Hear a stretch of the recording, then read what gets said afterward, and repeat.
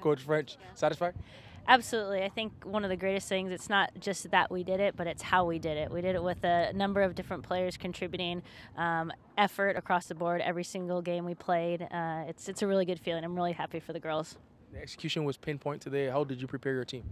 Well, I think we knew set pieces were going to be a huge part of this game, so we spent a lot of time focusing on that, and it definitely paid off.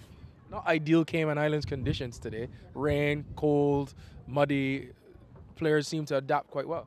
Yeah, they did. After being able to watch the game prior to ours, we were able to see kind of what the footing was going to be like and, touch on some key things about how the conditions were going to affect the way that we were going to play. So it was a good opportunity to deal with a different kind of adversity, and I think we did well.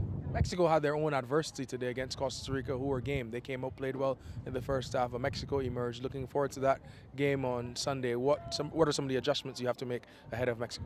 Haven't really looked at it yet, so I just know that U.S. versus Mexico is always an exciting game. So we're going to be ready for a big battle, no doubt. Rich tradition in the United States continuing, now to the World Cup as well. Defending champions, excited about defending the title in Canada? It's always exciting to go back and be a defending champion, but we're a brand new set of players, a new coach, and a whole new philosophy and different ideas. So, we're going to have our own things to work on and take to the World Cup. Tell me what that philosophy is. It's in motion. It's a continuing thing. So we'll figure that out once we finally get there in August.